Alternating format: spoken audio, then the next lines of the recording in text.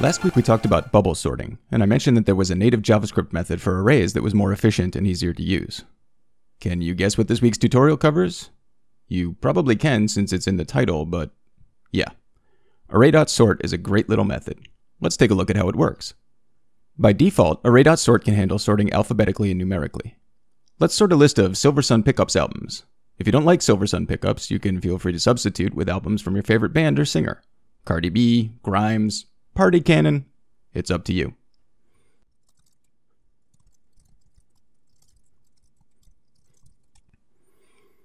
Now let's sort them.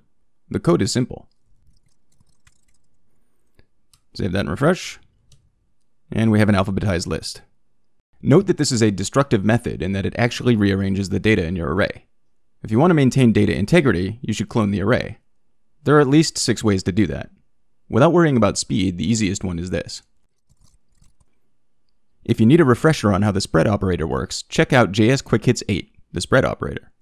Anyway, Array.sort also works with numbers without needing any custom sorting code. Here's an example. Let's get rid of this.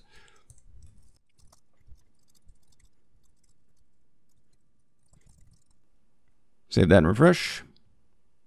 And we get our numbers correctly sorted. You can also write your own sorting algorithms.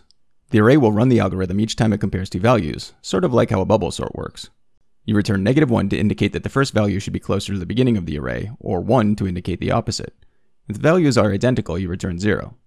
Here's a function that we can use to sort an array by reverse alphabetical values.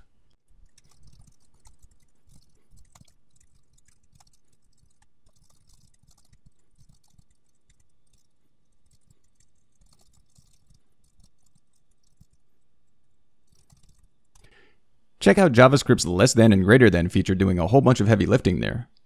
Did you know you could compare strings like that? Well, now you do.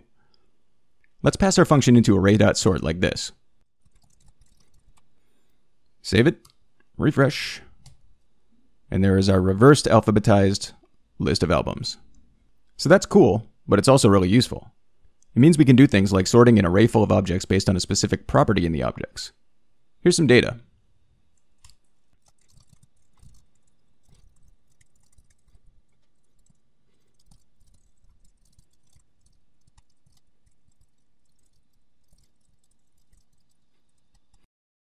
And here's a quick regular alphabetical sort function. I've pared it down from the one above to keep it short, but it does the same thing, just non-reversed.